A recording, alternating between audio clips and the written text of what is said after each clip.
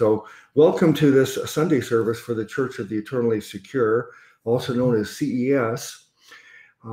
Before we get started with the program, though, we'd like to say hello to everybody. So let's start with Sister Renee, also affectionately known as the Untwisted Sister. Hey, you guys. Sorry you couldn't hear me earlier. I don't know if you've noticed, we've gotten a new system for my ministry.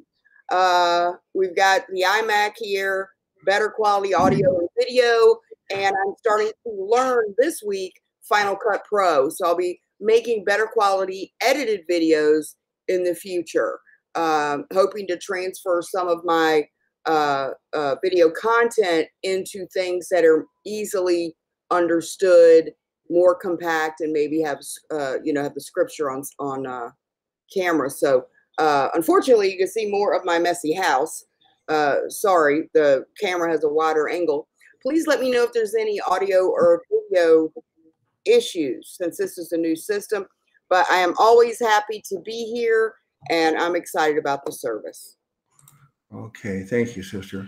All right, Brother Ben, will you greet the congregation? Yes, it's good to be here today. And Renee, you've never looked better. So yeah, and I'm very much looking forward to the service. Mm-hmm. Heather says, you look lovely, Renee. Do I look lovely? Apparently I don't. He's got that. What'd you do to your face? Y'all notice he has no hair? Well, I decided to wash my face, and when I used lye soap and the beard came off. Oh, that's what it is. I thought somebody put Nair on in your shaving can. Now that was not a lie. That was known as a joke. So don't mark it down as Luke lied today. Okay. All right. So we've said hello to everybody, and normally right now we'd have Matthias here saying hello to everybody. And Matthias is not going to be with us today. So I guess I better make an announcement. And it's an announcement that I never wanted to make. But yesterday, Matthias called me up and explained to me that he was going to withdraw from participating in CES programs. And we've had a couple of lengthy talks about this, and he finally decided that he wanted to leave.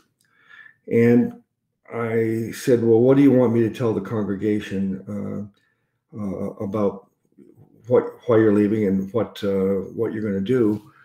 And he said, well, just let everybody know that I want to focus on the Talk and Doctrine channel. And so that's what he's going to be doing. If you haven't, not familiar with this channel, Talk and Doctrine, I hope you'll subscribe to it and check it out. But on the Talk and Doctrine channel, primarily what he does is he talks doctrine with people. He has an invited guest, and oftentimes they disagree on something, and he's been very good at being able to talk to people he disagrees with and have a cordial conversation. And so that's what he's going to be pursuing. But I think the other thing he'll be doing on the Talk and Doctrine channel and in the future is really focusing on, I think, two priorities. I think he feels that this is his calling. He has coined the phrase the doubtless gospel.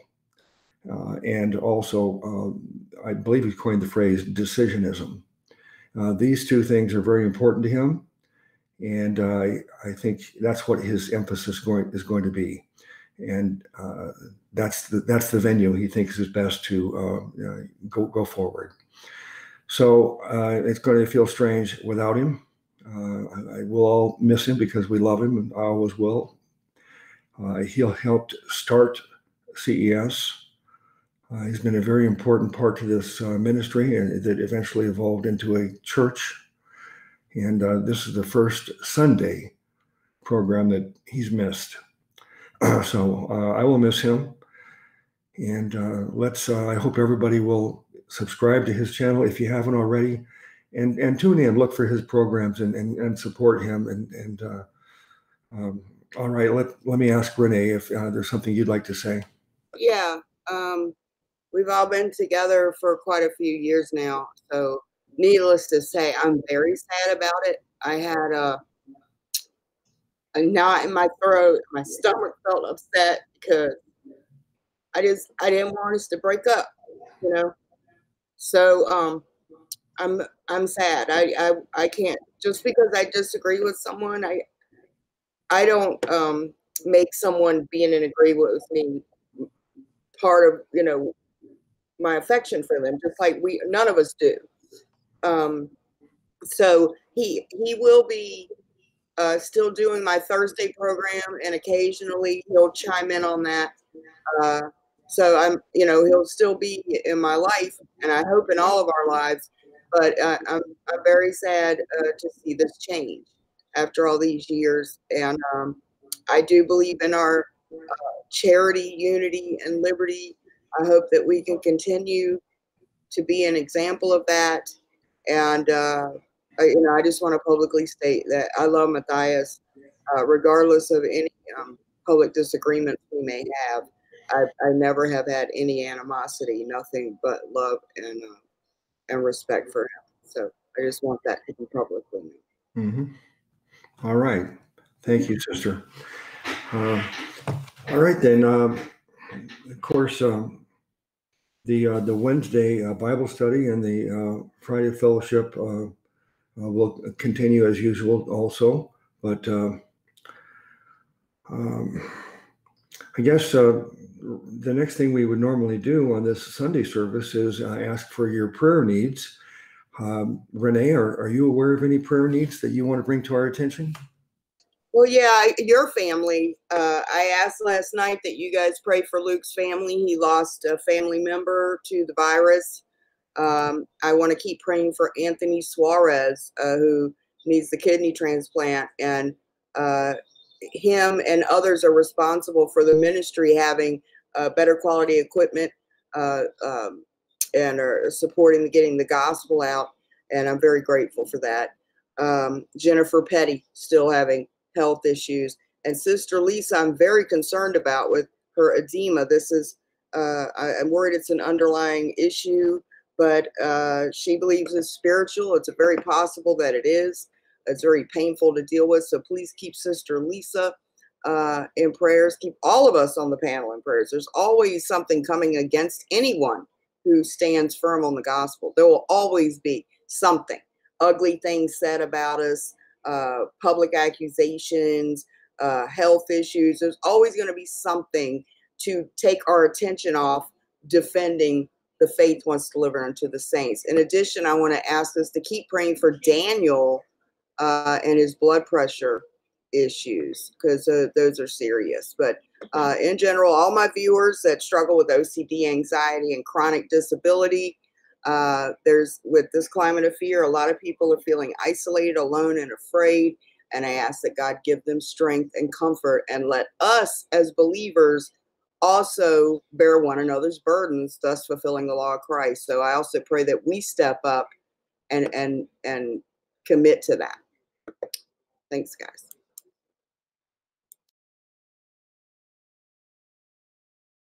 You're muted. Okay, thank you. Sister Renee, in the chat room, if you could focus on that and let me know if anybody in the chat room has any prayer needs they want to bring to our attention. Go ahead and post them in all caps now, and then Sister Renee will let us know about that so we can announce those needs also. As for me and the prayer needs, I'd say the first thing I'd like to ask everybody to pray for is the blessings for Matthias and Paula and their family and everything that they want to do going forward. Nothing but good for them.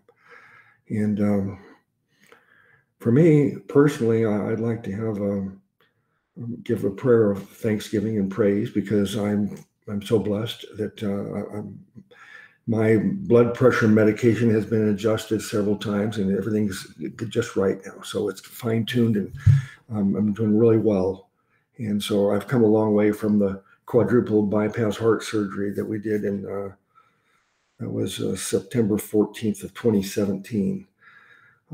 So I'm just grateful, very thankful for all my blessings. And certainly one of the most important things to me is the blessing of this congregation. I know how much it means to each of you, and without this congregation, I know my life would not be near as full. So, all right, Sister Renee, are there any prayer requests in the chat room that you're aware of? I was just going through. I think Samantha, I got to scroll back up, was asking for prayers here. Prayer for my cousin Samantha. Rachel asked for that. Rachel said prayer for her cousin Samantha. God knows what it's for. If you guys have any last minute prayer requests, put them in now. I don't see any. Nope. But we'll check at the end also and do another call for prayer if needed. Mm-hmm. All right then. Okay, then if there's no other prayer needs, then let's go ahead and pray for each other. We'll take 30 seconds right now, and please, everybody, pray for all of these needs.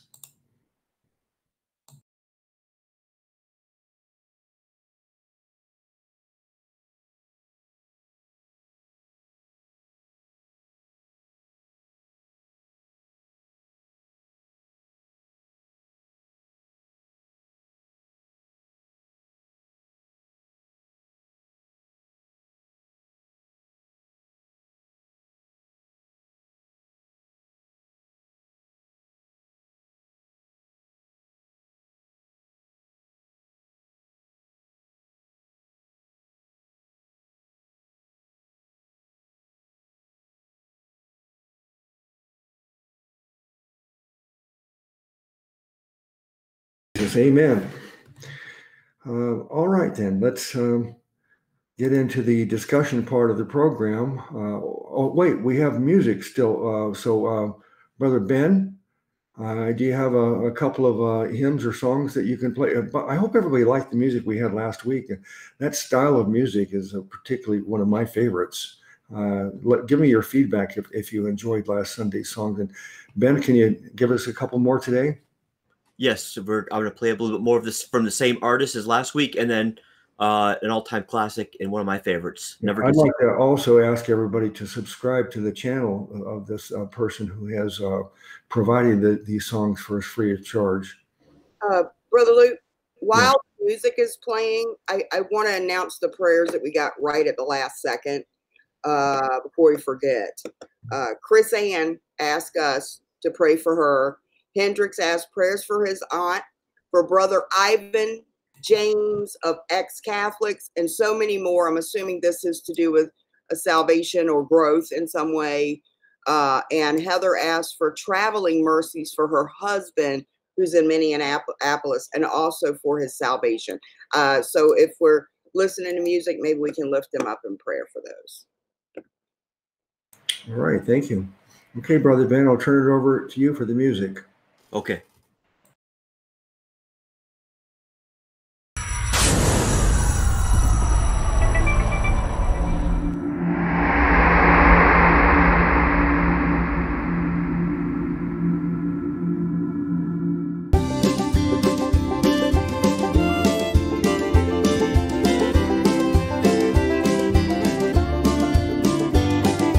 Love you, Jesus, what you've done when you died upon that tree. You washed away the stain of sin when you died on Calvary. Oh, how we will praise you when we see you on your throne, oh God. I will rejoice in my Savior, 'cause Jesus, you're everything to me. I love you, Father, for giving your Son sacrifice for me. For he took my burdens and he bore my pain, and his blood brings the victory. Oh, how we will praise you when we see you on your throne, oh God. I will rejoice in my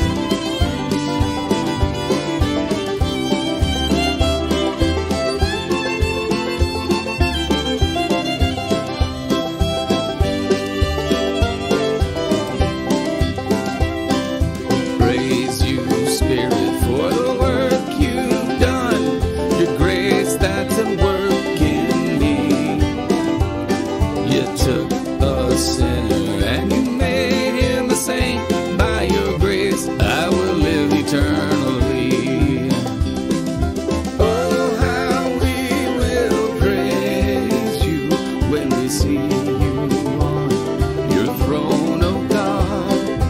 I will rejoice in my Savior, 'cause Jesus, you're everything to me. Living water for all that thirst, so come to Jesus now. Well, he'll heal your body, he'll save your soul, and you'll live for eternity. Oh, how we will praise you when we see you on your throne, oh God.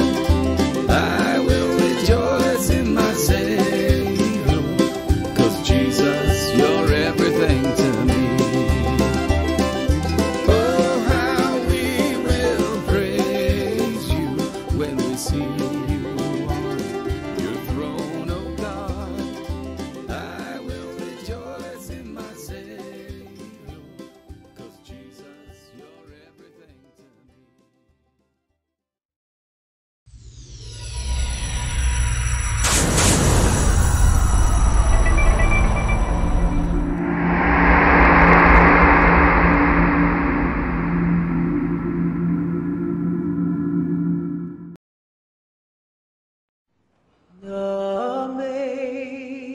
Amazing grace, how sweet the sound that saved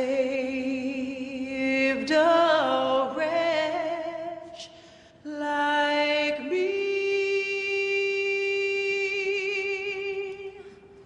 I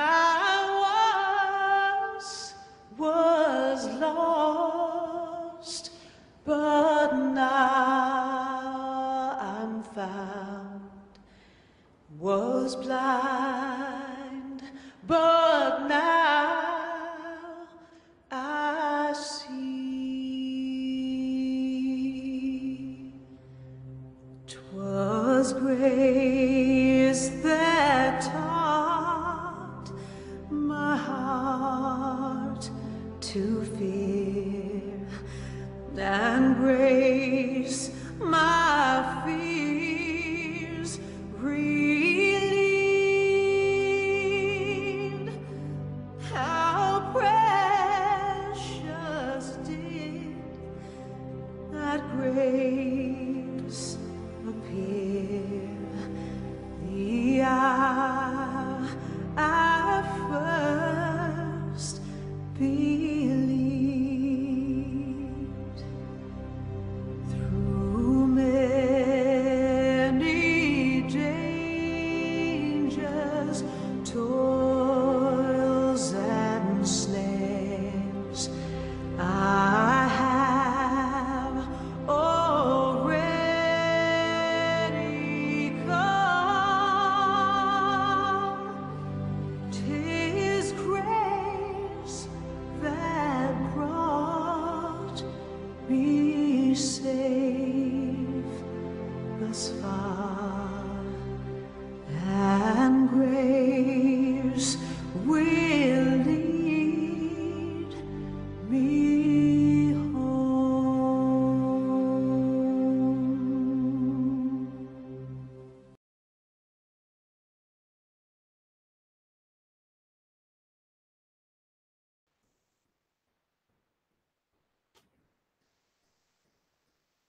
Calling Luke, calling Luke.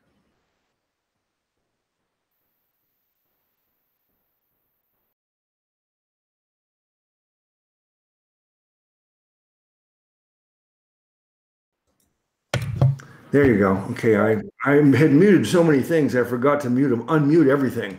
I'm sorry. Yeah, because of the delay, I was still listening to it when you're telling me it's over, but I'm listening. So okay, maybe I'll get better at that in the future.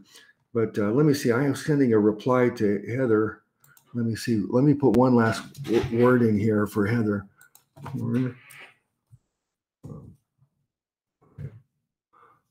All right. Hope everybody has fun with that comment. All right. Yeah, that to me, I've always loved bluegrass music.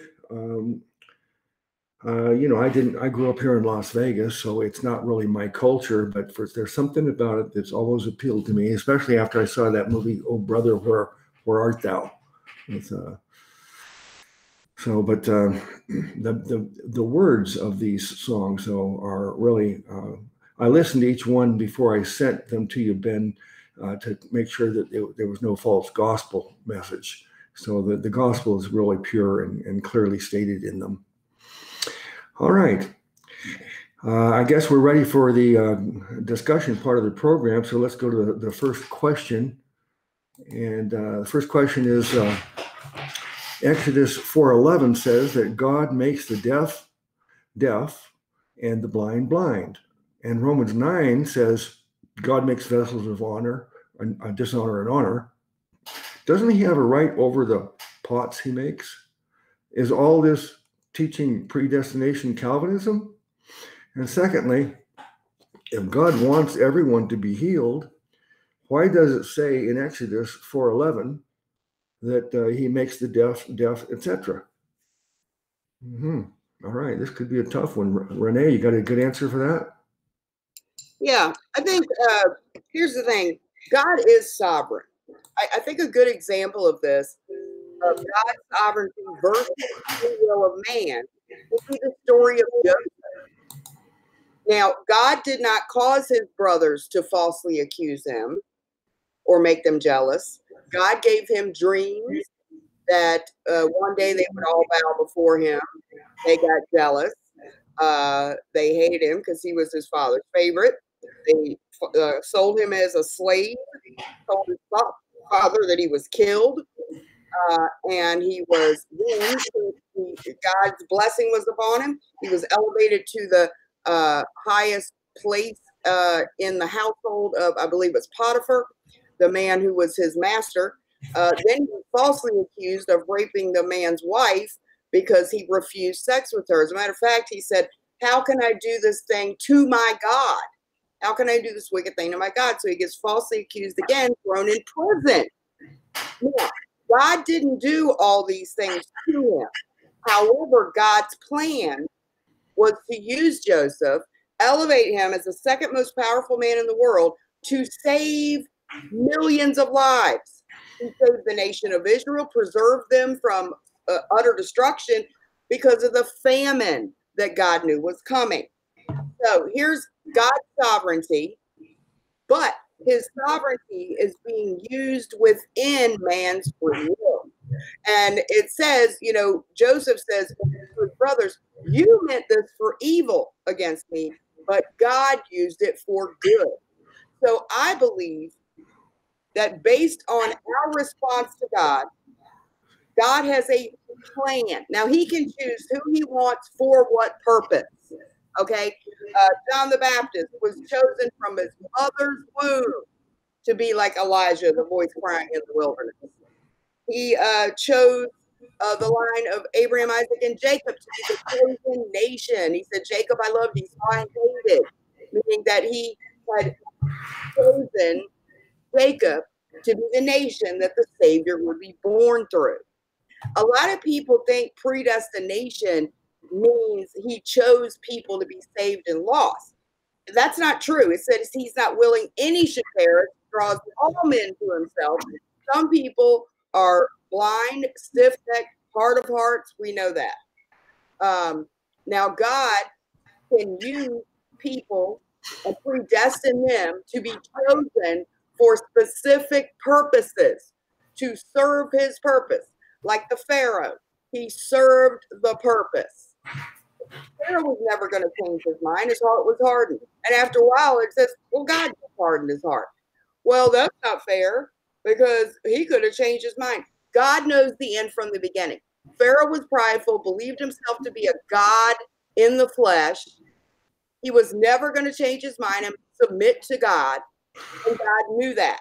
So he used what he knew for good.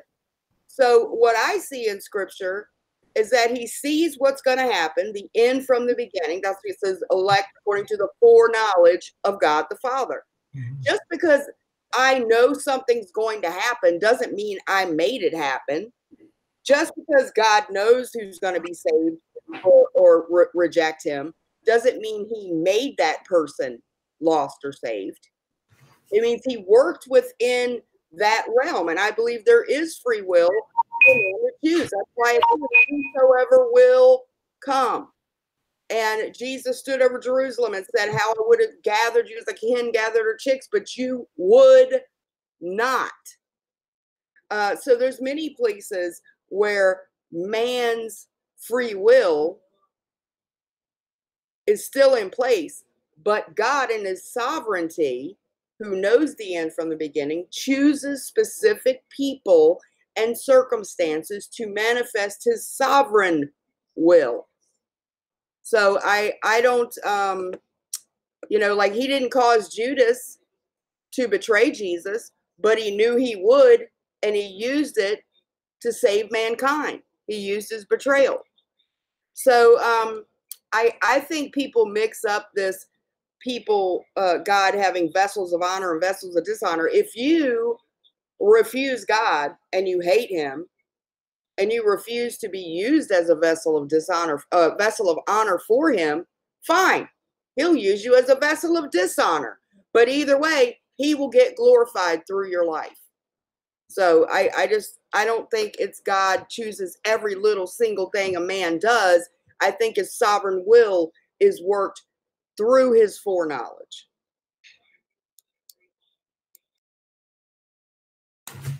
Well, I'm very impressed. Of course, I'm always impressed, sister. Your answers. I mean, obviously, we don't agree 100% of the time, but almost all the time, I agree with your answer, and often it's really very profound the way you answer a question. So I'll say amen to everything you said, first of all. And then in the chat room, I see that several people have made some very good points in the chat room about this also. We have quite a wealth of knowledge here. I mean, I won't pat myself on the back, but the panelists that we have on our programs and the people in the chat room, it's collectively, there's an awful lot of Bible understanding. So that's very valuable to all of us. Now, regarding this question, I guess I can repeat and emphasize a couple of points that Renee made. First of all, I think OUDC said that I hate Calvinism, or MG says I hate Calvinism. And amen. I hate Calvinism. Every aspect of Calvinism I disagree with, and I even despise it. I would even say I loathe, abhor, detest, despise, abominate Calvinism. Now you know how I feel. But because really all of it is, it turns God into a monster. It's not that Calvinism God is not the God of the Bible, in my opinion. Now, this question is particularly asks about Romans 9, and Romans 9 is one of the most important chapters in the whole Bible. But the reason it's important is because Calvinists misunderstand it and misapply it and use it to base their whole philosophy on Romans 9.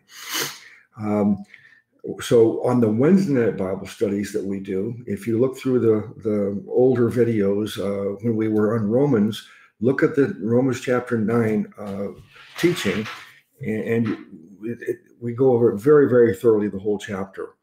But the important thing to understand is that Romans 9 is not talking about personal or individual salvation.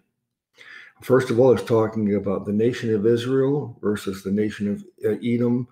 And it's also talking about individuals, but not for the purpose of salvation, but electing individuals to use for God's purpose. And God is sovereign. It means he has the right to do whatever he wants to do. Sovereignty should not be understood the way the Calvinists teach it, that God is sovereign in the respect that he actually controls everything. Because if God controls everything, that means that everything I'm thinking, everything I say, every gesture I make, every act I do, even if I were to go rape, murder, plunder, God is actually controlling me, making me do all these things like a puppet master. So if that was the case, that would mean that I'm an innocent puppet and God is the evil puppet master. So I reject that entirely. We do have free will. So there is a principle of foreknowledge. That means God knows the future. And there is a principle of predestination. But the predestination part really is not talking about being predestined to be saved. It's talking about predestined to be conformed. In other words, those people who get saved, it's our destiny to someday be fully transformed and become a true child of God in every aspect, body, soul, and spirit, even a glorified body. So that's we're predestined for that.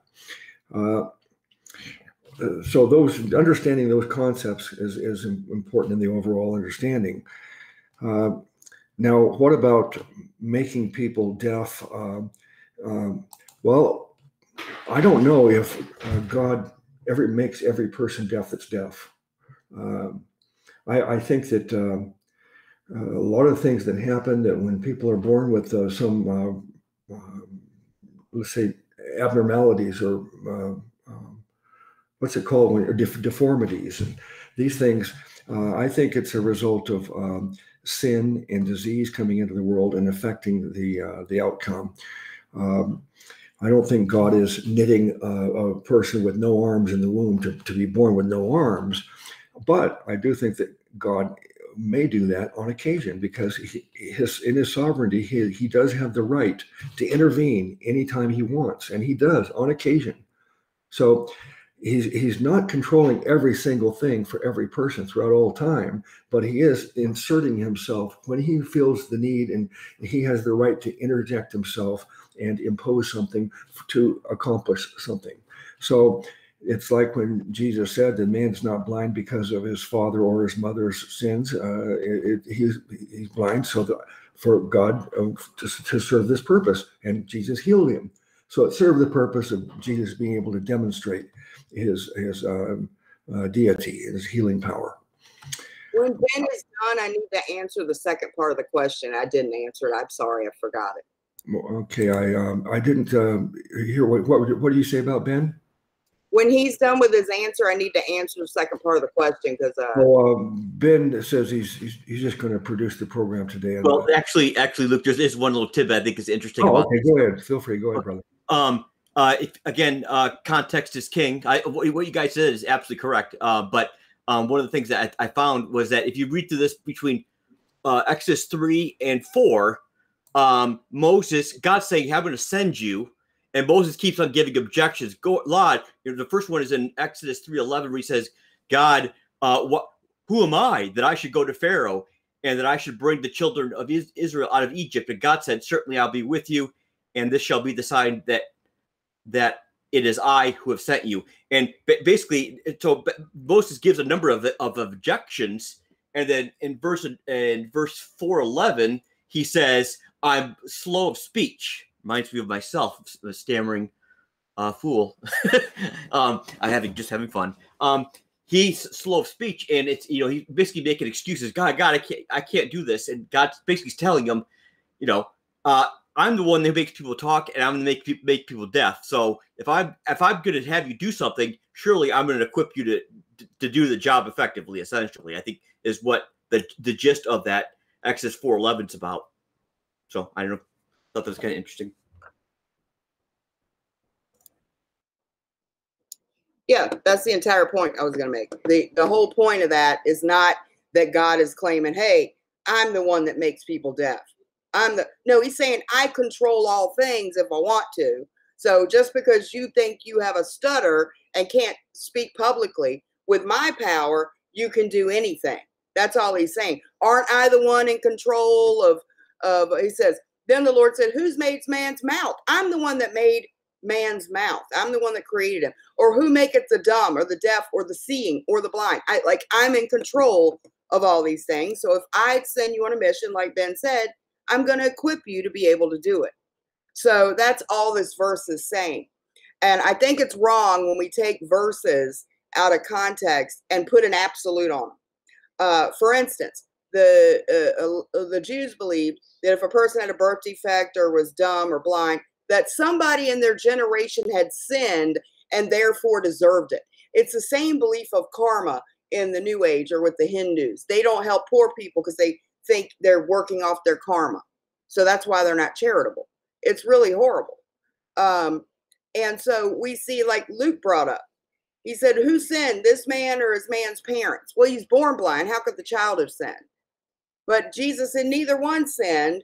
He's blind so that God may be glorified. So the whole point of him being blind is that God was going to have Jesus heal him and he would be glorified in that.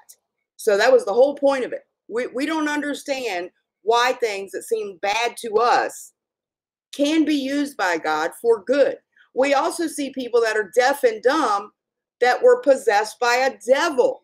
So we also see that the devil does this. We see the woman that was bent over and sick. He said, this woman is a child of God and she's bound by Satan. I can't loose her because it's Sabbath. So we see that the enemy also makes people sick and deformed or blind or deaf. We never know what circumstance causes it. As Luke also said, sin entered into the world and all of creation is groaning. So there's going to be imperfections in the body and other such issues. So it's not up to us as human beings to say that person's blind because God did it to him, or that person's blind because the devil's in him, or that person's blind because their family sinned, or that person's blind for God's glory. All we need to know is that no matter what the circumstances, God can and will use all things for the good of those who love him. But this Exodus verse is clearly saying exactly what Ben said it says, that Moses is objecting. Look, I don't speak well publicly. I have a speech impediment. And he goes, hey, I'm the guy that made your mouth. So if I send you to do something, I will make sure it works. So that's all this verse is saying. Okay. I listened carefully, but I was a little bit distracted, Renee, because of your beauty. Sister? Oh my goodness. Your beauty is outstanding today. And I think that the difference is it's not that you suddenly became more beautiful, is you have new equipment and the camera is so good we can actually really see clearly now. Oh, thank you guys. Let me read the verse 12 along with it and put, there's a saying that a text out of context is a pretext. So, it's always important to read the surrounding verses. And oftentimes when you have a problem with a verse, the answer is in the very next verse. You'd be surprised how often that happens. But I'll read 11 and 12 together and it'll make a little bit more sense. And the Lord said unto him, who hath made man's mouth? Or who maketh the dumb or deaf or the seeing or the blind? Have not I the Lord? Now therefore go, and I will be thy mouth, and teach thee what thou shalt say. So the Lord, you can see here that, hey, he's not just saying that out of the blue to say that he makes people deaf and dumb. He's saying that to let Moses know, don't worry about your stutter. I'm great, and I'll give you the right words, and you'll be able to speak perfectly because I'll be helping you. All right. Any more before we move on? All right. I guess we'll go to the next question then. All right. Question 2 is, how do you overcome the spirit of fear and timidity, especially if you fill your mind with God's word by reading verses about it? Yet the problem does not go away. All right. Sister Renee? I'm looking for it. Hold on. I'm looking to read it. How do you overcome the spirit of fear, and especially if you fill your mind with God's word? The problem does not go away. Well, here's the thing. It tells us that the fruit of the Spirit is love, joy, patience, kindness, and that God doesn't give us a spirit of fear, but of power, love, and sound mind. However, we see people of God failing in this all the time. We see Gideon, scared to death, mighty man of valor. He's like, what, who, me? And he kept shrinking his army. And see, God sees what we don't. And fear is just a matter of when we get into, we're all human, when we don't trust God, when what we see appears greater than what we don't see. And that's why it says the just shall live by faith. See, faith is the substance of things hoped for, the evidence of things not seen. So if you're in fear, what our minds are saying is that what I'm seeing is making me fearful. It's more powerful than what I can't see. And so we have to know that our God is on the throne, and that no matter what happens, it can never separate us from the love of God in Christ. Now, these things aren't easy. Jesus talked about a lot of things the apostles and disciples would have to endure, even death. But what I believe is that if we continue to just rely on him and know that he's got it, that he gives us the strength in the moment. Like, I think a lot of us fear that what if this happens and I'm not strong enough, right? I don't think we need to think that way. I think that he gives us the strength in the moment when needed. That's why he told the disciples, don't worry about what you'll say when they persecute you, throw you in prison, threaten you, beat you, whatever, because the Holy Spirit's going to speak for you. He's going to give us the strength when needed. So to me, fear in general is just having less faith in what's not seen and having more faith in what is seen. And so we walk by faith, not by sight. That is the difference between us and the world. We're supposed to trust our God. We're in his hands. And even if we're going through something, our faith can never be triumphant if we never go through any tribulation. If we never go through anything difficult, we can't inspire others. That's why we are told to have the faith, the peace that surpasses all understanding. Because to the world, they're like, how could that person still be at peace with all this they're going through? You've heard of people taken in prison and they still have peace and they're singing to God. Look at Paul and Silas praising the Lord in hymns, in chains, in jail. If they weren't ever put in that situation, we wouldn't be talking about it 2,000 years later, how great that peace and that faith was. So I think fear is something every human being has, but we don't dwell in that. We look for the things that are not seen, the promises of God, rather than the evidence that we see. Okay, thank you.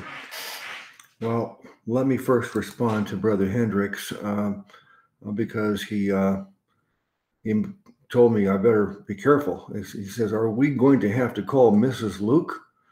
I guess that's about what I said about Renee's beauty. Well, my wife is not insecure by any means. I mean, I tell her every day she is the most beautiful woman in the world to me. And I still remember the very first time my eyes beheld her. I mean, I can see her just as clear as she's in front of me now, what she looked like for the very first time. Immediately when I saw her, I was smitten at the very moment. And my wife is beautiful on the inside. She is actually the most thoughtful person I've ever known.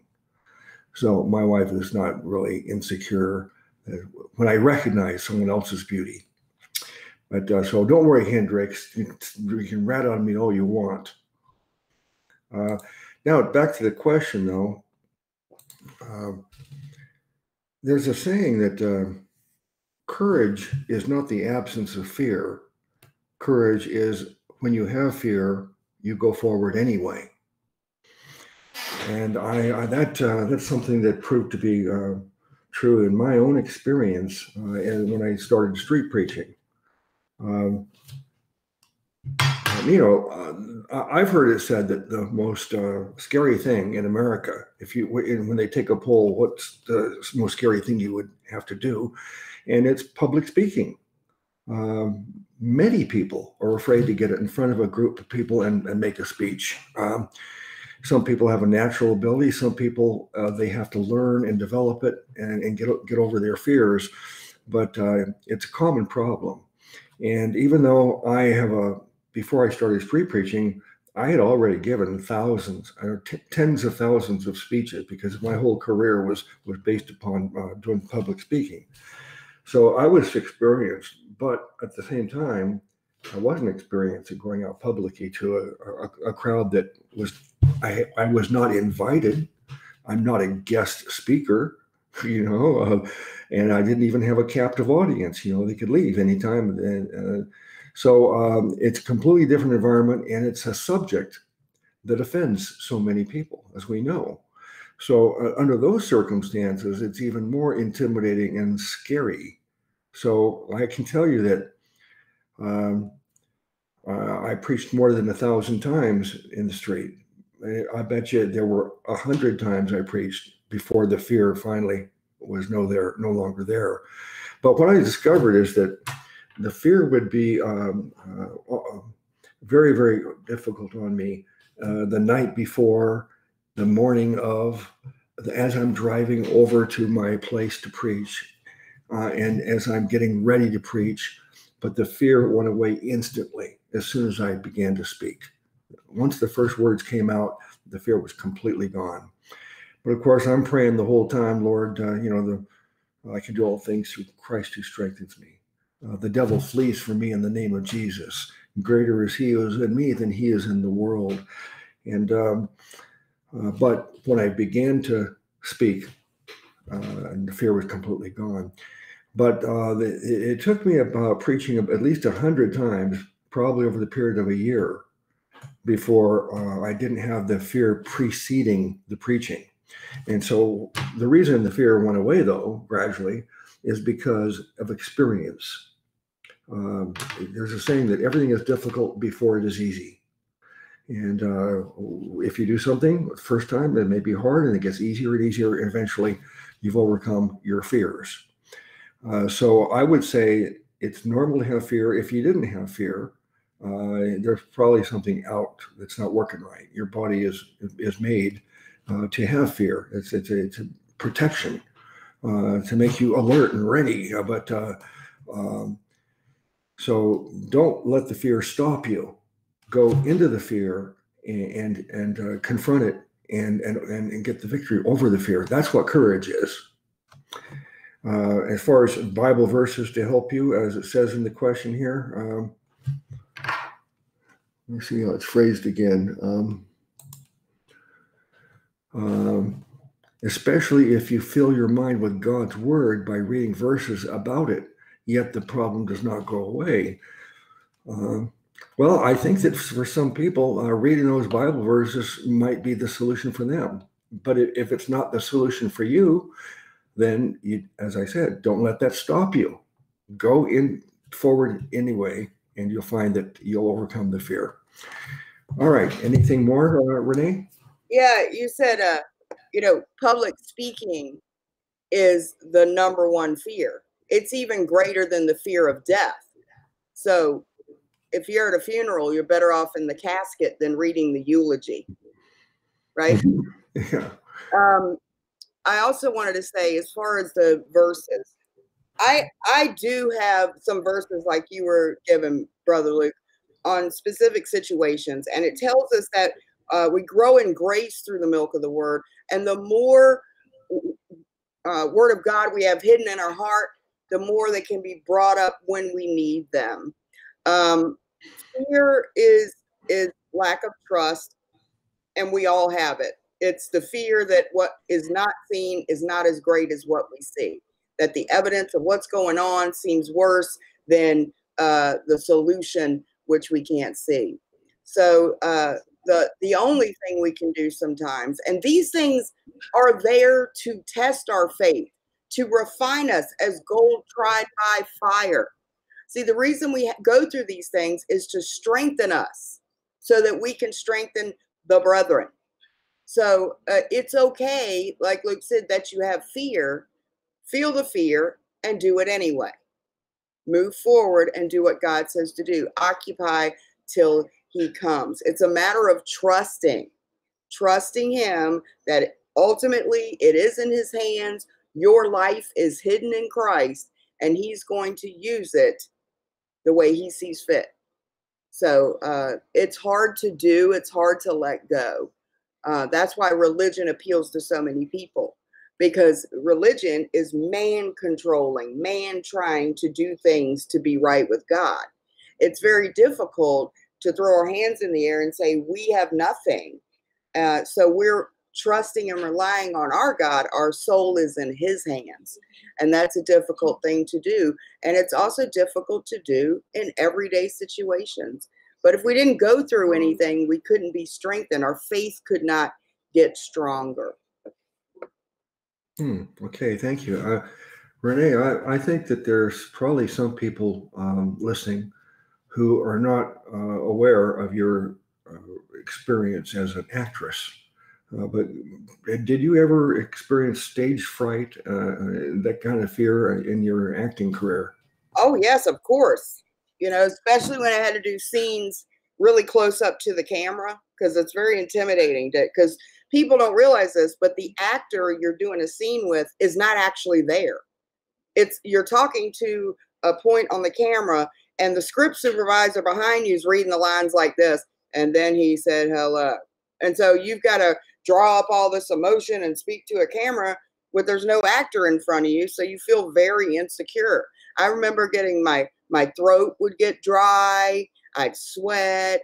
Oh yeah, you have that all the time. And you still, once you get it done, you're shaking. You're still trembling after it's finished because of the adrenaline. Yeah. I used to get scared. Okay. All right, thank you. Brother Daniel's here. Hi, brother. Hey, Daniel. We were just praying for you. Hey, Brother Luke. How's it going?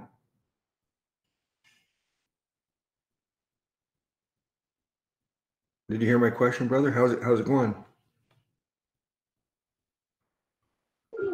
No, I'm sorry, I couldn't hear. My kids are being loud. I can't. Hush. All right. Well, have you been paying attention? No, sir. I just got on here. Oh, okay. Daniel's got a good one for the fear. Yeah. All right. Well, let me read the question, but before I read the question, would you like to give a greeting to the congregation? Yeah, just saying hey to everybody. That's fine. Hey. All right then. Okay. The question is, how do you overcome the spirit of fear and timidity, especially if you fill your mind with God's word by reading verses about it, yet the problem does not go away?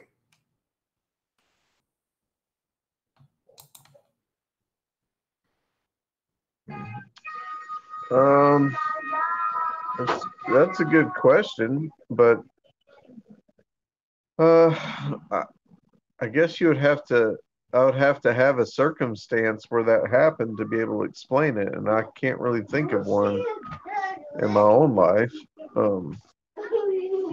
So I guess I don't really know how to answer that question, except from just stay in the word, and then just trust the Lord more in that circumstance until you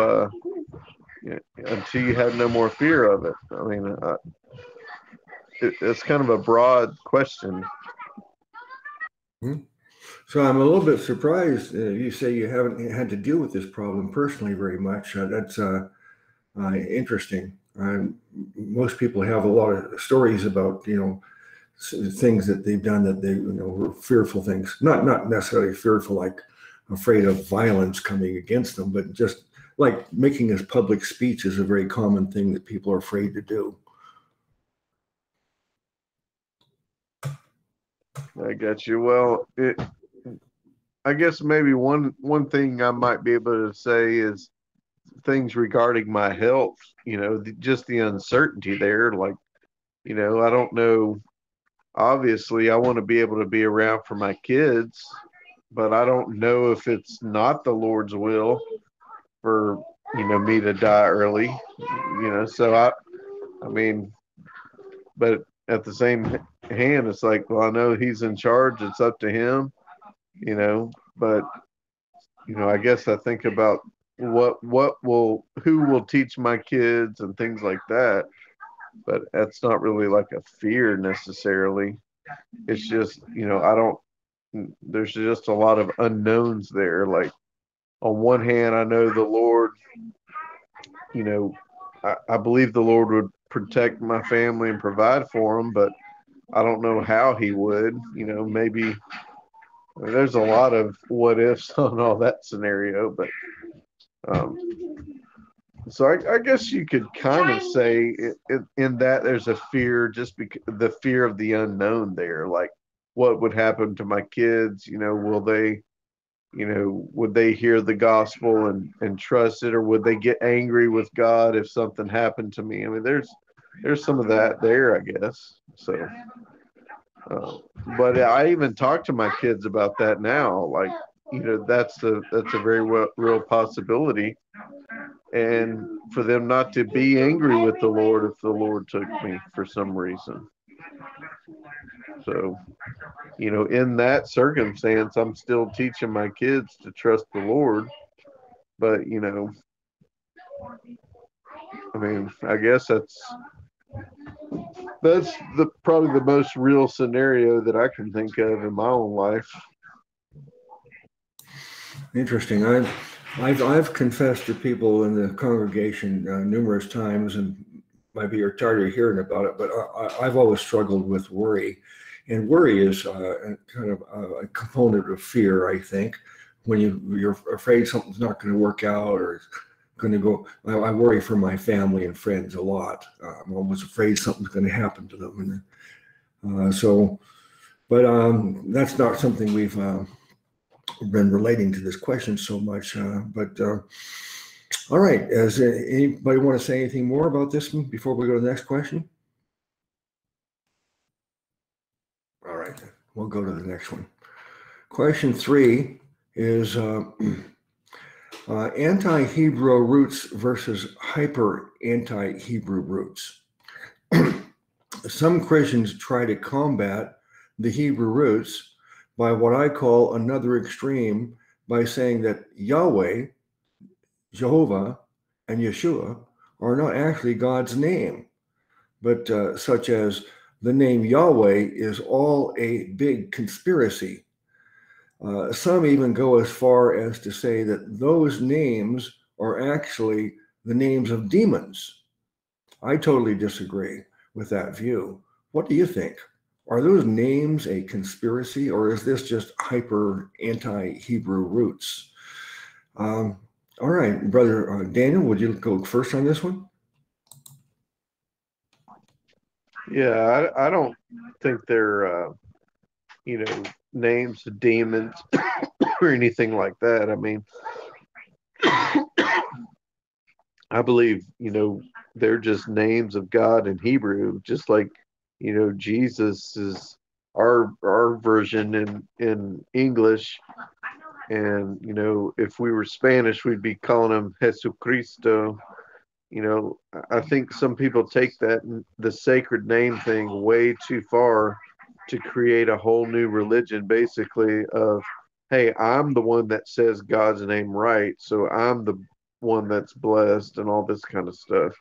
But, in the Bible itself, it gives the name Jehovah, Jah, and then the Hebrew derivatives of that would be Yahweh, and then Yeshua for Jesus. So I have no problem with people using those words, but it is kind of odd to me for them to use it if they're not actually Hebrew. So, the Hebrew roots movement is a little bit odd in that respect. Like, people think they're being more spiritual because they're being like Jews or Hebrews, when that has nothing to do with spirituality.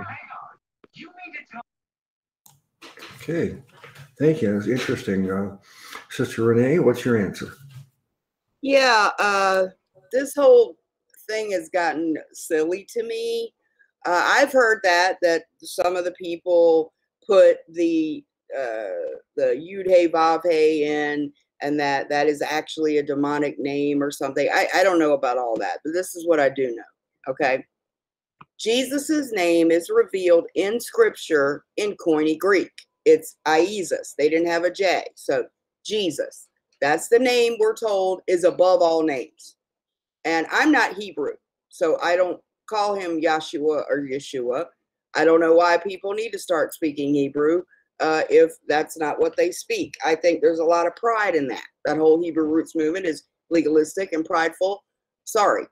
The Bible, when it does want us to pronounce something in Hebrew or needs us to know the Hebrew name, it will say, but in the Hebrew tongue, it is blah, blah, blah. It'll tell you, but in the Hebrew tongue. So if it's important that we understand the word or speak it in Hebrew, it will tell you in the Hebrew tongue, here it is. Now, Jesus told us to pray to the Father in the name of Jesus. So that's what I do. I've never known the God of Abraham, Isaac, and Jacob as Yahweh, Jehovah, any of those superficial names. I've always known him as my Father, and that's how I call out to him. So to keep from doing anything that not just could be offensive to God, but would be impersonal, I just call him my Father, and I call Jesus Jesus because that's the name he was given to us in Greek. He didn't give us this Hebrew name in the New Testament. They didn't put Yahshua. They put Jesus, Christo. So Jesus Christ is the name I use. It's the name above all names. It's the one we're told. So I don't get involved in this Hebrew root stuff. I can't say I'll take it as far as to say Yud He Vav He is demonic. Some people have claimed that Yahweh is a Canaanite god. Okay, that's possible because there was no vowels. Hebrew has no vowels, so we can't know how it was actually supposed to be pronounced in Hebrew. And because I'm not Hebrew and I don't live in, 2000 BC, I don't use that name. I believe the Old Testament we have puts capital Lord because his name was supposed to be sacred or something. And unfortunately, they were calling him the word Baal, which means generic Lord or master. And that was how they started worshiping a false god. So I think the best way to do it is how Jesus told us. Our Father who's in heaven, in the name of Jesus Christ. It's very simple. It's good enough for me. It's been good enough for Paul. I think that's the way we should go. I don't understand all this. See, in witchcraft, you have to pronounce words a certain way to summon forth entities and stuff. It's like a magical thinking, and I don't like to go there.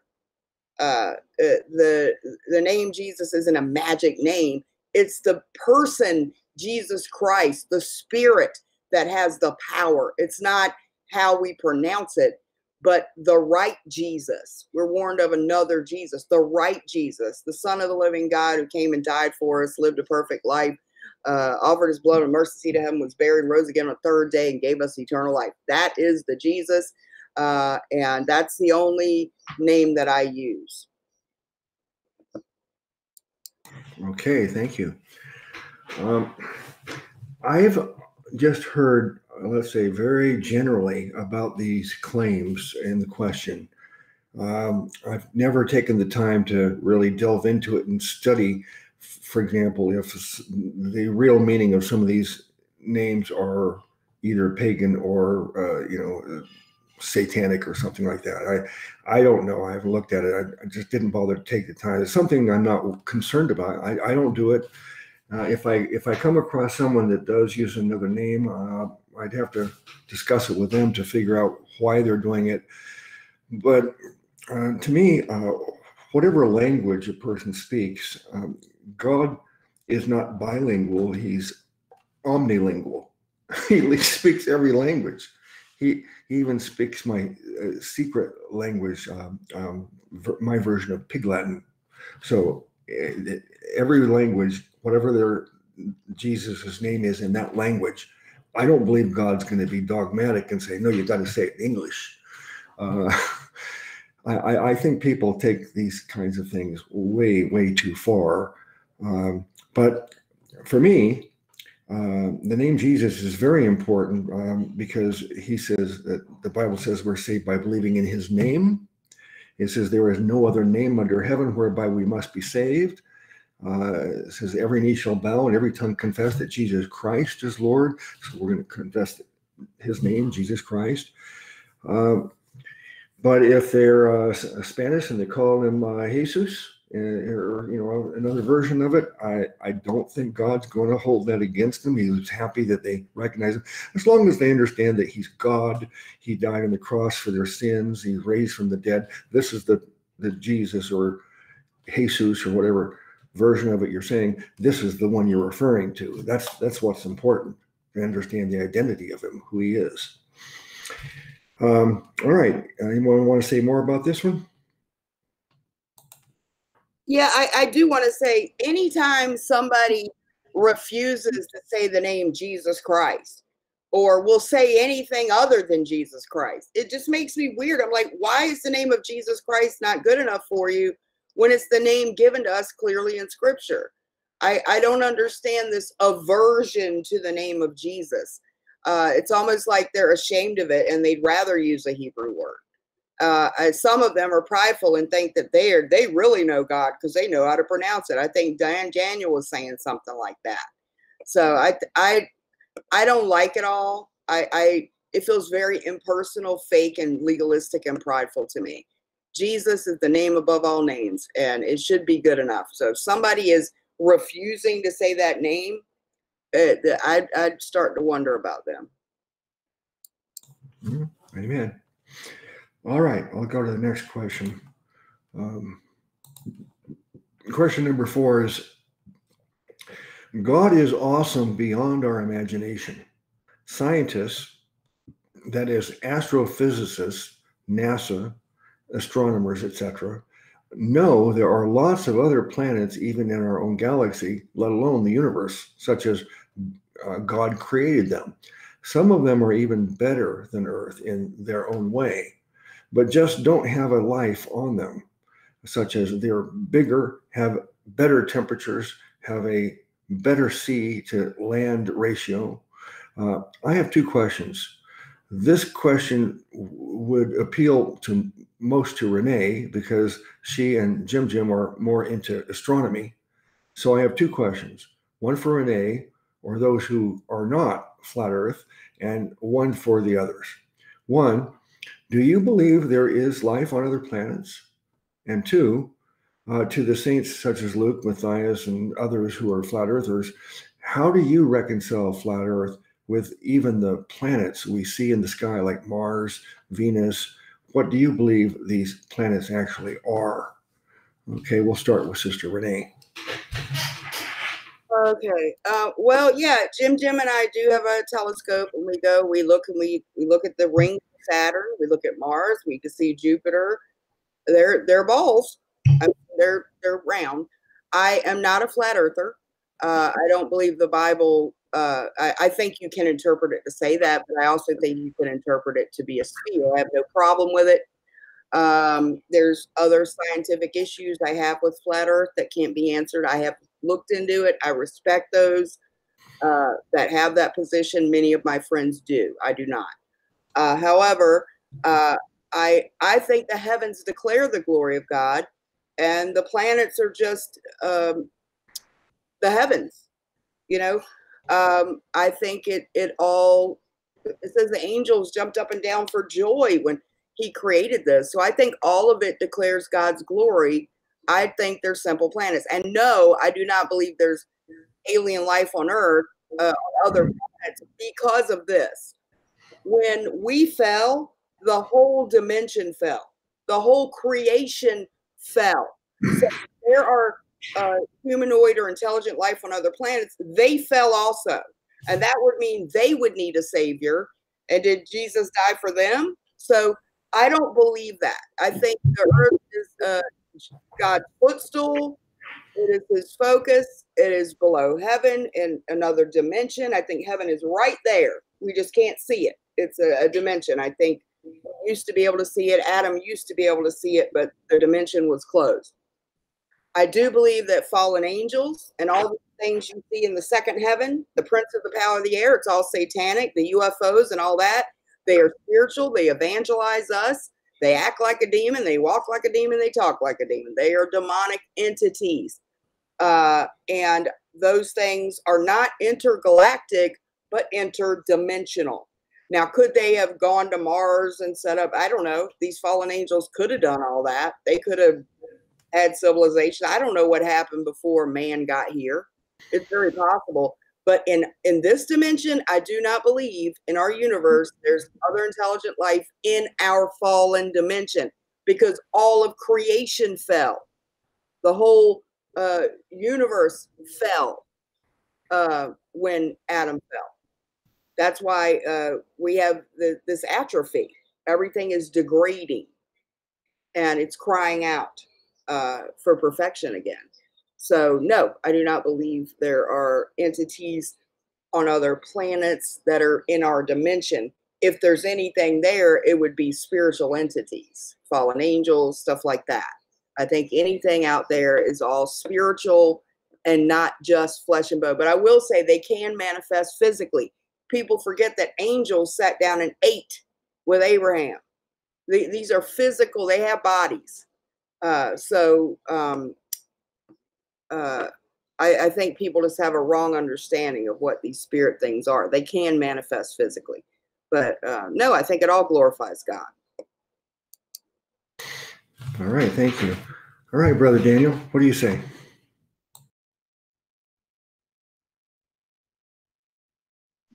Well, first of all, as far as these other planets being terra firma, that's not, even NASA can't give us anything like that except in fake pictures or paintings.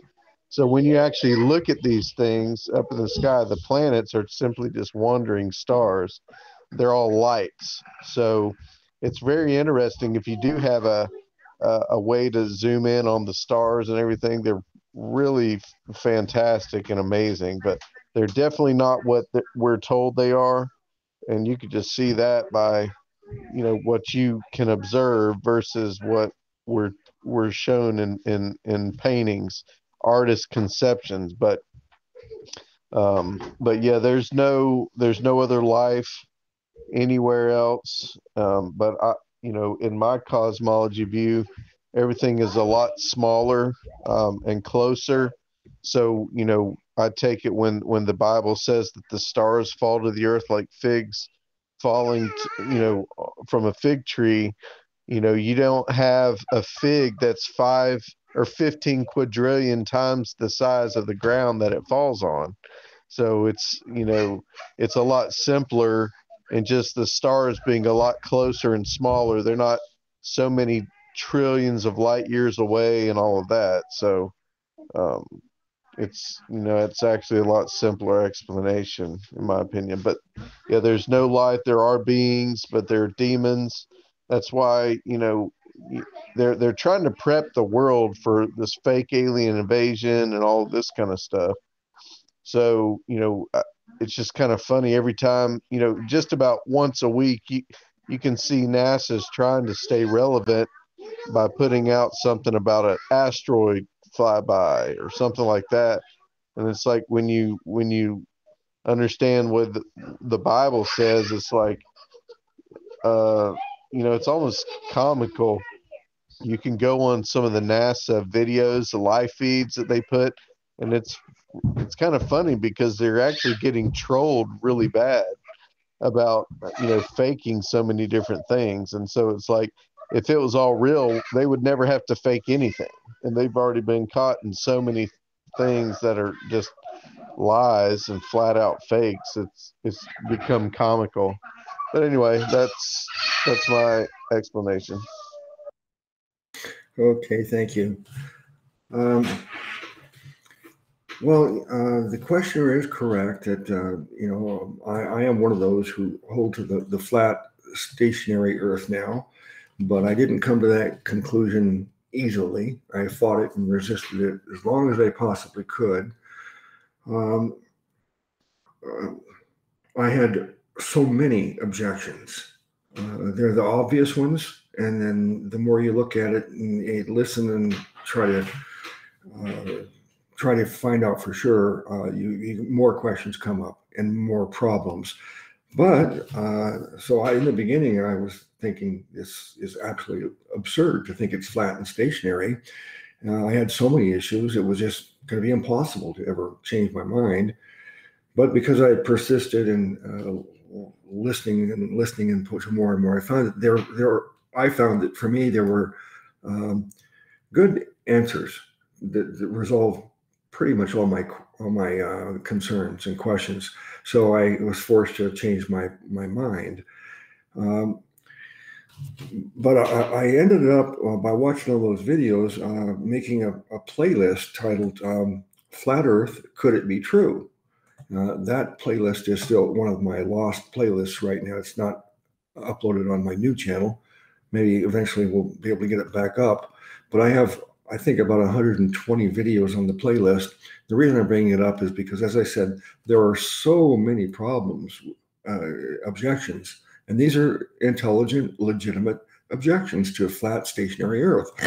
It's so many problems that to try to really make any kind of presentation in a short time is it's impossible. That's why you'd have to start really watching videos to the extent that I did. And anybody who's changed their mind has probably spent a year or two really delving into it before that they were convinced.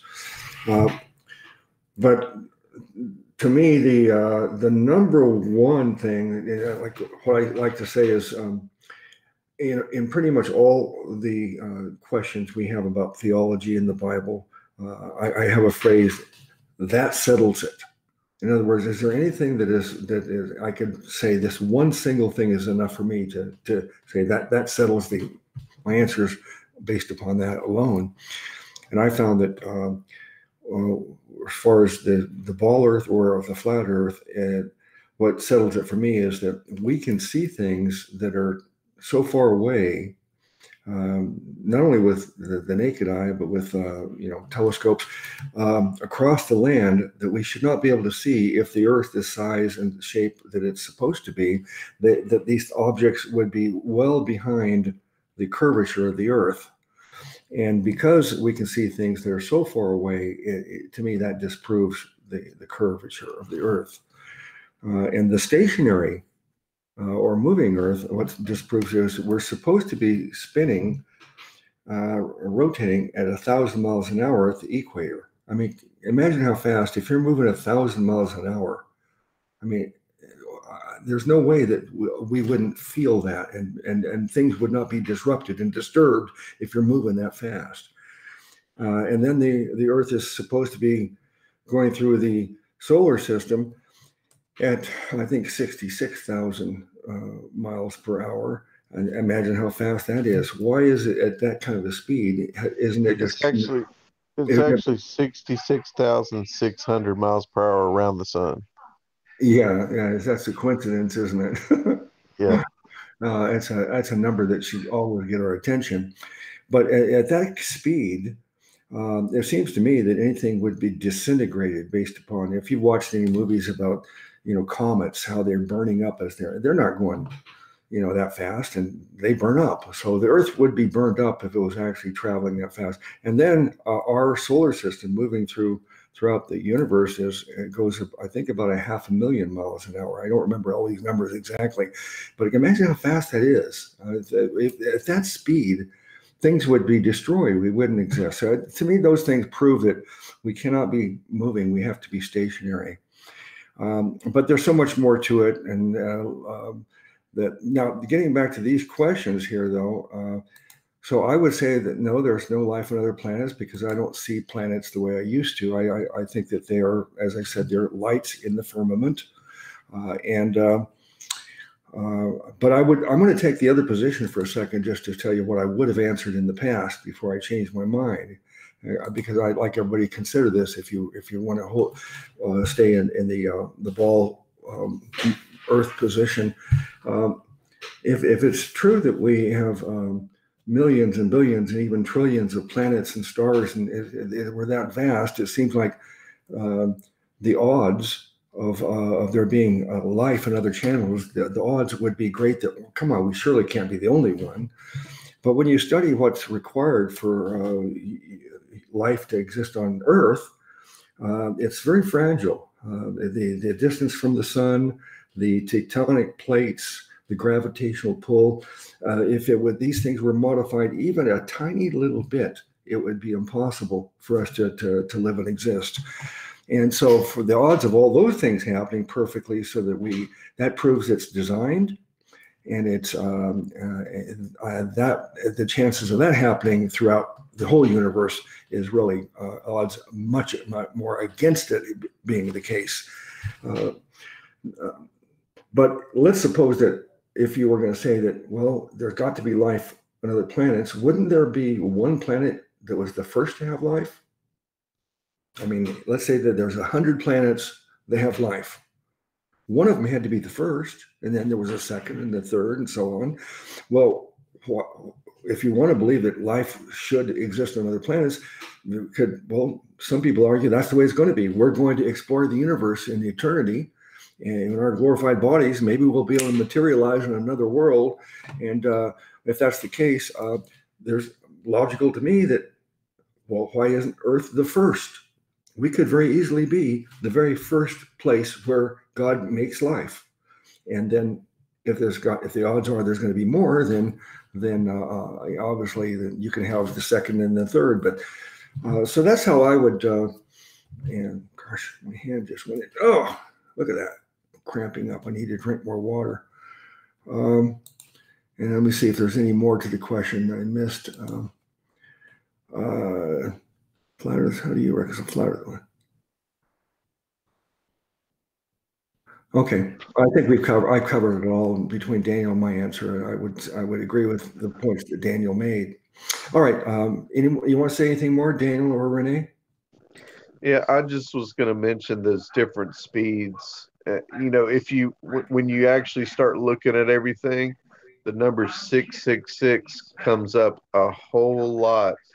And I don't think it's a coincidence. Like the tilt of the Earth supposedly on its axis is 23.4. Well, the opposite of that is 66.6. The amount of curvature in a mile is 0.666 feet, which is almost 8 inches, or it's 8 inches roughly, 66,600 miles per hour around the sun. There's just so many things like that. It's not a coincidence, but the solar system moving 500,000 miles an hour through the Milky Way, but then the Milky Way is also moving 2 million miles. But with all of those movements, we've had the same stars for 5,000 years. The sun and the moon, just like the Bible says in Psalm 19, that the sun's just moving on a circuit. A circuit goes from one place and ends up where it started. That's not the heliocentric model by any means. At the very least, you would have to say the Earth is a geocentric, but whether it's a flat plane or not, you could debate that, but it's definitely geocentric. But that's all I wanted to add to that. And I do have a pretty much of a proof of that the sun is moving around the Earth and not the Earth moving around the sun. We could talk about that another day or whatever. Those numbers, Daniel, actually line up with the Great Pyramid, like the distance from the sun to the Earth and all that. The same numbers are like, it's a big study, but they keep changing those numbers though. They're constantly changing those numbers. Like when Newton first came up with that, he had 4 million miles to the sun, and then now it's up to 93. But here's one interesting point. If you actually triangulate the distance to the sun, which we can do, knowing the distance between the cities and the angle of the sun during the times of the day, the sun on average is roughly about 3,000 miles high, which, all the proportions work. It's just the sun is a lot smaller and a lot closer, but the math still works on both models. But when you triangulate it and even accounting for the most extreme curvature that you can put in there from one city on like one half of the hemisphere and then another on the other half, accounting for that curvature, you still only can get about 1.8 million miles maximum.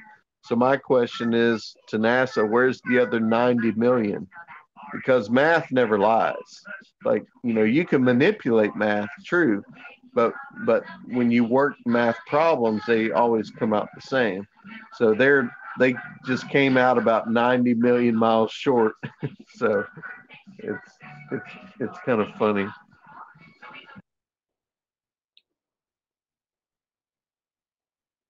Okay, boy, can't get rid of this cramp in my hand. My fingers are all cramping up really bad. But Heather says, can I be completely honest with you all?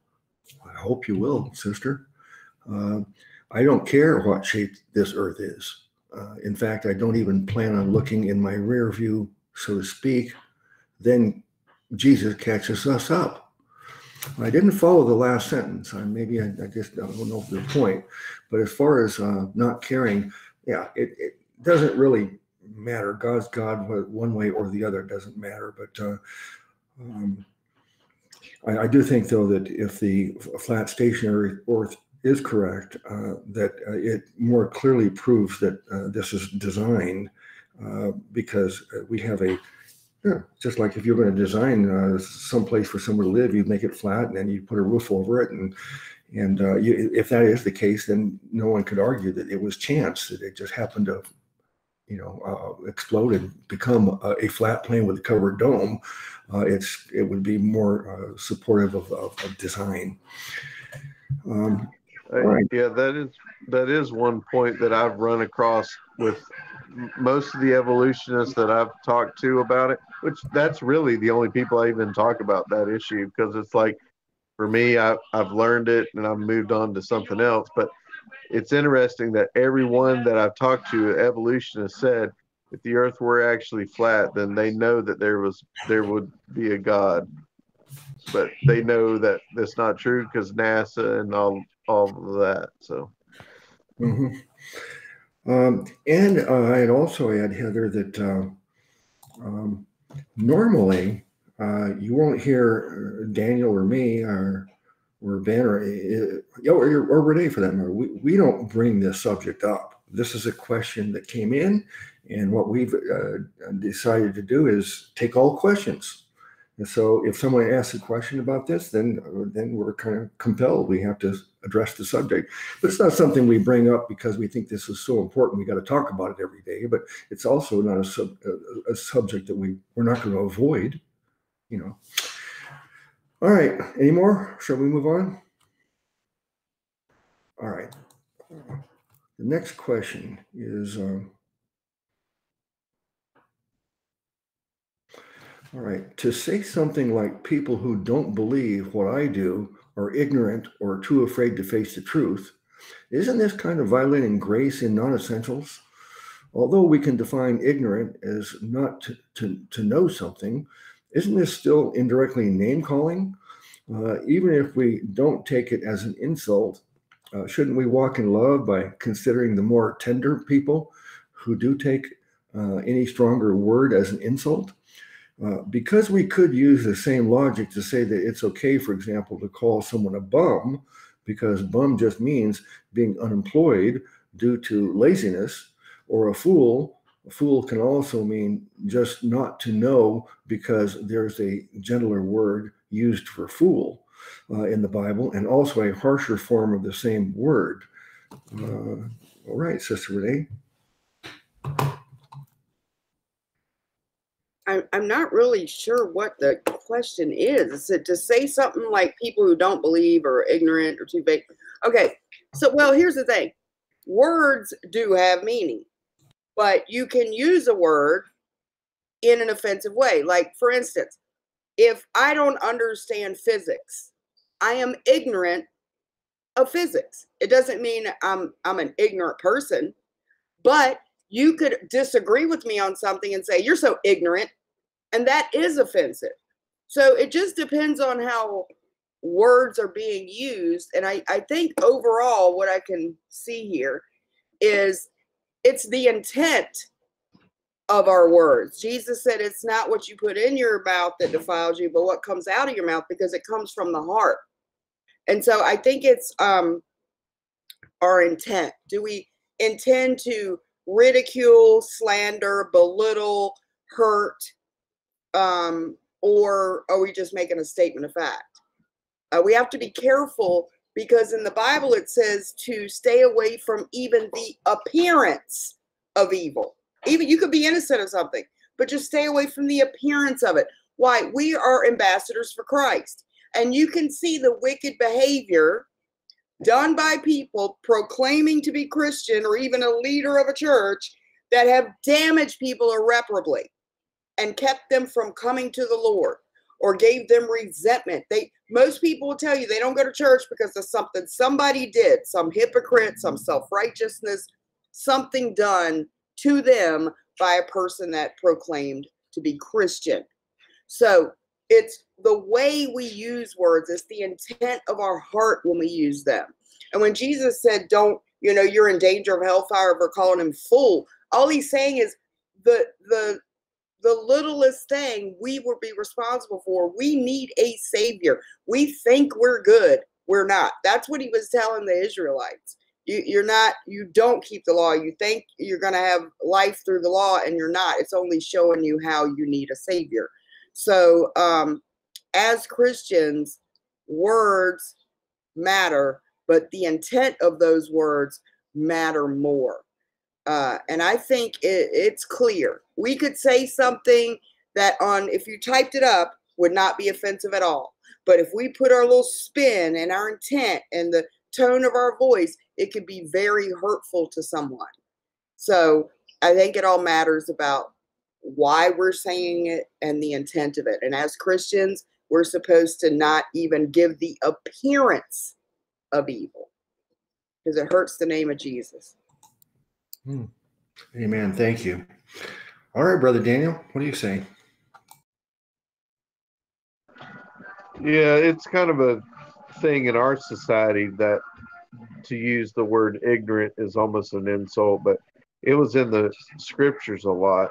Paul didn't want the brethren to be ignorant about certain things. That just means they simply don't know certain things. So I think that's pretty normal in a lot of cases. There's a lot of things that I'm ignorant about, but there's also things that I only know little things about.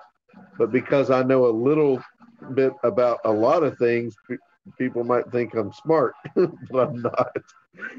But anyhow, but just stating a fact that if somebody is ignorant about something, people don't need to take that as an insult. It's just because they haven't had the opportunity, or maybe they just haven't heard that particular topic, or haven't studied it out or anything like that. So I mean, there's quite a few things that I'm really ignorant on, but I don't take that as an insult. So I guess it just comes down to the person.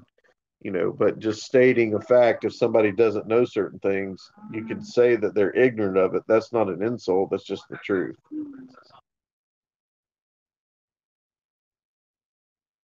Oh, amen. On one hand, not only I think is it wise in general to adopt this policy, but here at CES, we've made it part of our protocols, and that is charity, unity, liberty.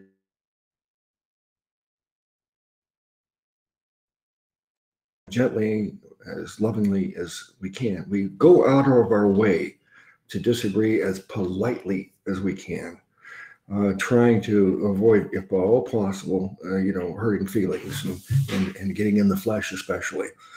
We don't always succeed, but it should be something we're striving for. But it is definitions of these words. A person should not be offended. As Daniel says, he's not offended if something says he's ignorant, because he is. And matter of fact, every person listening to me now is, you're really all very quite ignorant. And so I certainly am very ignorant. Einstein was ignorant.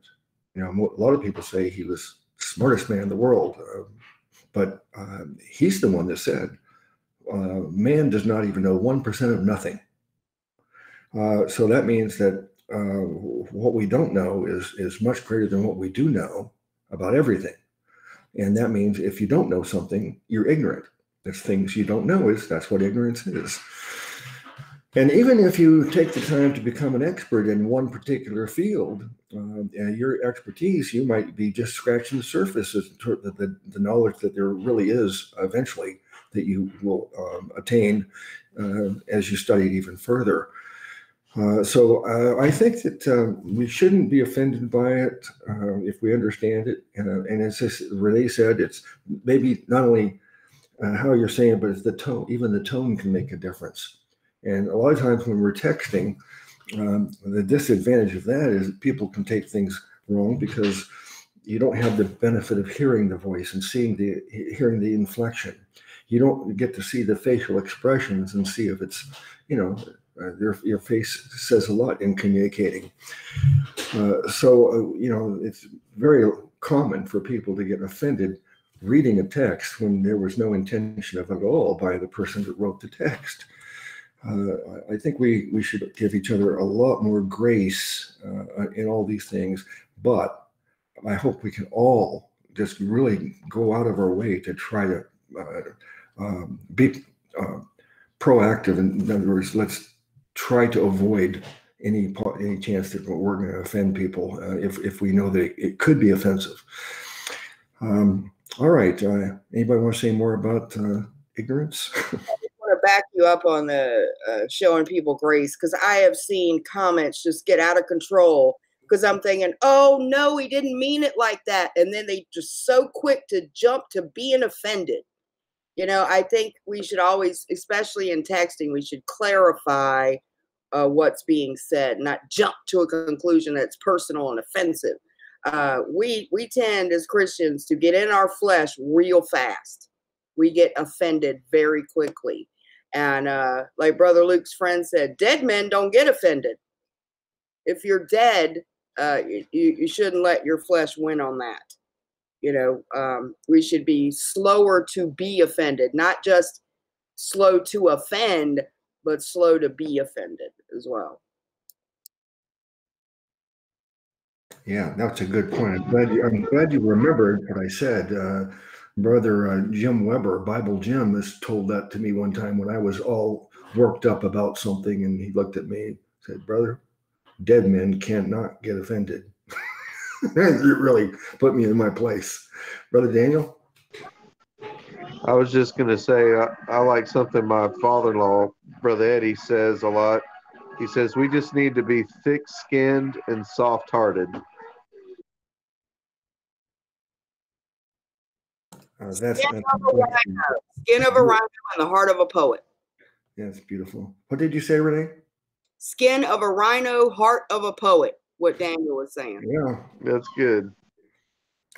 I'm trying. But I think on one hand, the Holy Spirit is trying to make us grow and understand these things and changes, but part of it, I think there is personal effort that's also contributes to this. Or are we actually making an effort to grow and mature? And the Spirit will transform us, but we can either embrace it and allow the Spirit to change us, or we can resist it and stay in the flesh. So I hope we'll all try to do our part. I do think in a way that this idea of what's the word that Calvinists use? Monogia. What's it called?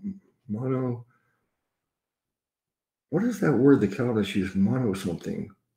Mono or. Is anybody not familiar with those words? You're not familiar with that word mono, or the idea is that it's entirely God, or if there's a cooperation between man and God. And I think God does his part. He gives us grace. We do our part. That's faith. And so I think that it's we both have our part. And then but the Calvinist says that no, it's entirely God. It's one. But I do think that we do have a responsibility, and particularly when it comes to growing and being fruitful, that we need to recognize that, hey, I want to grow and mature, so I'm going to study, I'm going to pray, I'm going to try to listen to the Spirit, I'm going to have fellowship and listen to the brethren. And if you do make an effort, then you're more likely to mature than someone who's not even trying. I wish I could remember that word. Yeah, the birth was easy because God did it. But once we're born, it's up to us to grow up. Are you know, monergistic? Yeah, monergism is what it's called, but I can't remember the monergism or it's not biogism. Synergistic. Yeah, synergism. Yeah. Thank you, sister. It's monergism and synergism. Synergism means two things are working together. Monergism means it's only one that's doing it. So, but whether you're monergist or synergist, that's that's debatable. But I do think that we do have a responsibility to make an effort in these things. I don't know why that came up. I don't remember what the question was. All right, I guess it's time now to start finishing up. Brother Daniel, we had a couple of songs at the beginning that Ben was able to play. Did you want to do a song? Are you able to do a song as we finish up?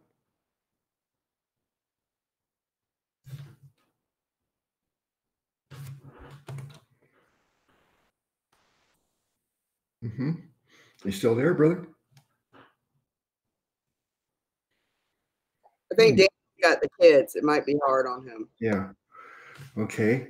All right. Since I don't know if he's going to get that fixed, let's not count on that.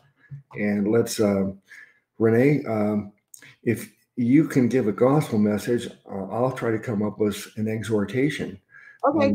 So first, why don't you give well, let's see if Ben would like to give any final thoughts. Ben, have you been paying attention? I've been paying very close attention. A lot of good questions, a lot of good answers. And it was a really great service. So, all right, thank you. All right, then, sister, why don't you give us any summary remarks on the time together today, and then your gospel message. Yeah, I always like questions that include actual verses, because it's always good to go back and then we can see the context and see how easily things are misrepresented out of context. And then that was important today with the Exodus question. In addition, I like questions that deal with spiritual maturity and the responsibility of us as Christians. You know, we're not legalistic and don't do this, and if you don't do that. And we should know by the prompting of the Spirit what is done from kindness, love, and selflessness. We don't need a list. We don't need laws. We have the Spirit of Christ within us. And we know when we're being less than gracious to people. So I like the questions about our spiritual maturity. Now, I had done a video last week on what do you need to believe to know you're saved. Because the gospel that's given clearly as the one that saved us is laid out in 1 Corinthians 15, 1-4. It's right behind me on the wall there. And it says that Christ died for our sins according to the scriptures, that he was buried and he rose again the third day according to the scriptures. Now, there's a lot according to the scriptures. He was promised to come and bear the sins of the world as the Son of God. He was God manifest in the flesh. He came and fulfilled God's perfect law for man as man. See, he had to be God because he was born of a virgin. His father was God. And so he did not inherit Adam's sin nature. Because of Adam, all have fallen short of the glory of God. There's not one righteous, no, not one. So Jesus came as the second Adam, God manifest in the flesh. Because man had to pay for the sins of man. And there was no one spotless enough or sinless enough to be a proper sacrifice for mankind. But God in the flesh, who lived a sinless, perfect life, became the Lamb of God without spot or blemish and paid for the sins of the world. Now, the gospel message claims to be believed by many, including Catholics. If you ask them that Jesus died for their sins, oh yeah. But what does that mean? In Hebrews, it tells us that he, by himself, purged our sins and sat down at the right hand of majesty on high. We've been reconciled to God through Jesus, that we have peace with God through our Lord Jesus Christ. Hebrews also tells us that he entered once into the holy place, having obtained eternal redemption for us. So dying for our sins has been chopped up to mean many things except what it really means. Is that if all your sins have been paid for by Christ, you will not come into condemnation because he already paid your sin debt. Now, a lot of people can't get that. They can't believe that what he did gave them eternal life because they want to think that living right qualifies them or makes them more worthy of being saved. And that's why they'll say, well, that's not right, or you could just do whatever you want. They don't understand. They can't get it. But once you put your trust in Christ, the Holy Spirit dwells within you. You're sealed until the day of redemption. Now, then the process of you growing and maturing as a Christian begins and serving your purpose for the Lord. Now, if you want to be a disobedient child, you will be a vessel of dishonor. But God will use you for his glory either way. We should all strive to be a vessel of honor for him. But no matter what, none of what you do saves you, helps you be saved, or keeps you saved. It's Jesus's redemptive work on the cross that gave you eternal life. So you either trust that he obtained eternal redemption for you, or you do not. And if you don't believe you have eternal life and can't come into condemnation, then you don't believe the gospel.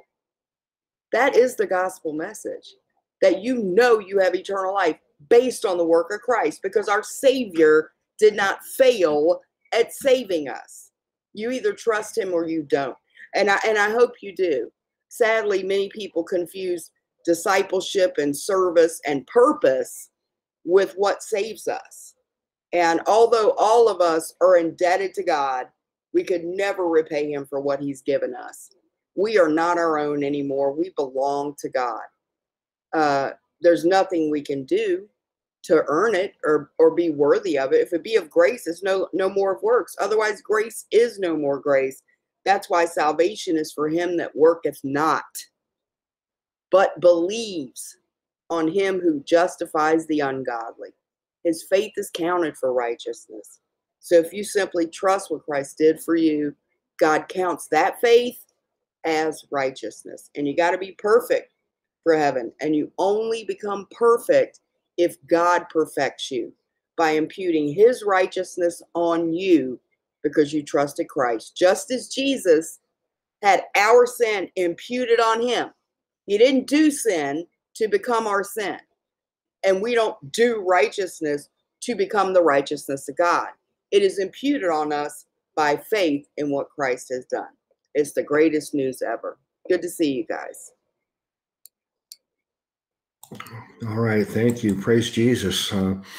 Well, Daniel, I'm glad you made it back. When you disappeared, I didn't know if you're going to be able to come back, but I asked Renee to do the gospel message. We need an exhortation, and if you want a song, would you like to do a song or an exhortation as we finish? Sure, I could do a song. Okay, go ahead and do a song. First, give us a little summary remarks of the time today. All right. I enjoyed the questions. I know I wasn't here for the whole time, but I'm glad I was able to come on for part of it. But it's always a pleasure to join you guys and just to have a part in fellowship. So let me just go ahead and say something else. I'm going to see if my daughter might have a song she could play with me real quick. All right, great. I'll give a summary and exhortation while you're getting ready then. Well, first of all, yeah, I thought we might run out of questions here. We usually, it's quite often we don't get through 5 or 6 questions, but we ended up getting through the final question, and good thing we ran out of time because we didn't have another question ready. Heather asked us if, or Ben, if he's okay on the true false statements for the Friday program. So we always need more. So everybody who likes to be in the Friday Fun Fellowship Friday night, if you could send some statements, you can make any statement. Is the sky blue? True or false? Sorry. The sky is blue. True or false? You make a statement and say true or false, and then we answer the question as a congregation. Kind of look at the breakdown of the answers and then elaborate. So, yeah, we always need more of those. And obviously, we'd like to get more questions like the questions we just discussed today. Send all these things to the Church of the Eternally Secure at gmail.com. Yeah, it was a wonderful time as usual. I guess the last thing I would say is encouragement to the congregation.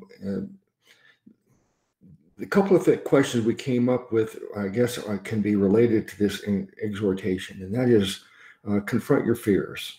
If you're afraid of something, there's no shame in that. We're all afraid. If we weren't afraid of things, you wouldn't have the normal human responses. Something's not working right in your brain if you don't ever have any fears. But courage is when you have fear, you don't let it stop you. You go forward in spite of your fear.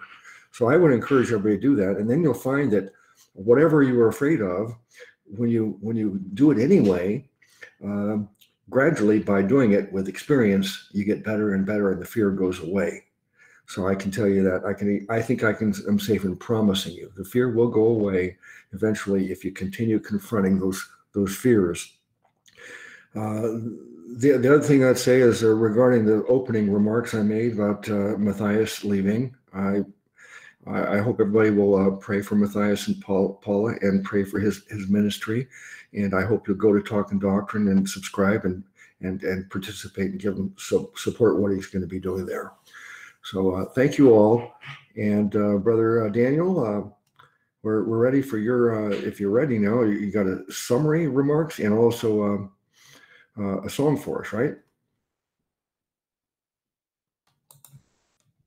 So you there? Yeah, I'm here. Sorry.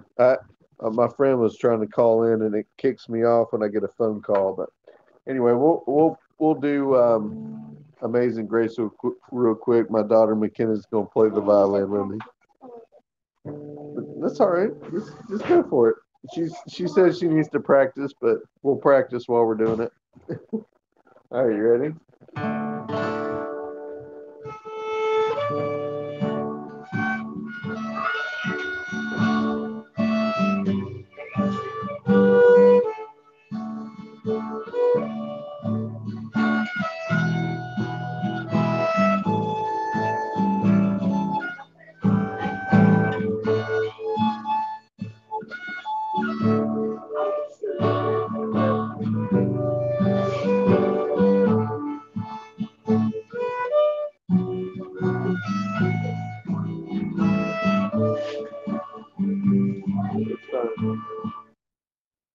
There you go.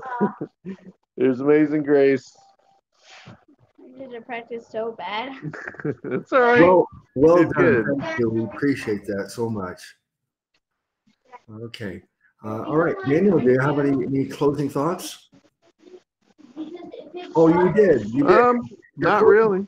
Your closing thoughts were Yeah, I did. so short that I forgot them. Ah. All right, brother. You continue to be a man of few words, but when you speak, it's always profound. So, all right. Okay, Well, even a fool when he holdeth his peace is counted wise. yeah, exactly right. That is really so much wisdom in that. If you want to impress people, don't try to talk a lot and impress them. Just keep silent, and they'll think, "Wow, he's really, really smart." For some reason, that's what the Book of Proverbs tells us. Awesome. All right. So everybody in the chat room, the congregation, thank you for being with us again today. Daniel, do you have a Bible study on Tuesday?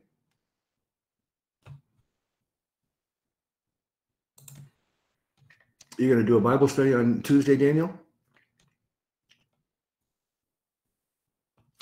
All right. I assume he does. Normally on Tuesdays he does. So join him there. And on the CES channel, the next program, of course, is Wednesday night, 9:30 p.m. Eastern Time on this same channel, the Wednesday night Bible study. So look forward to seeing you all there. Bless you all in the name of our great Savior God, Jesus.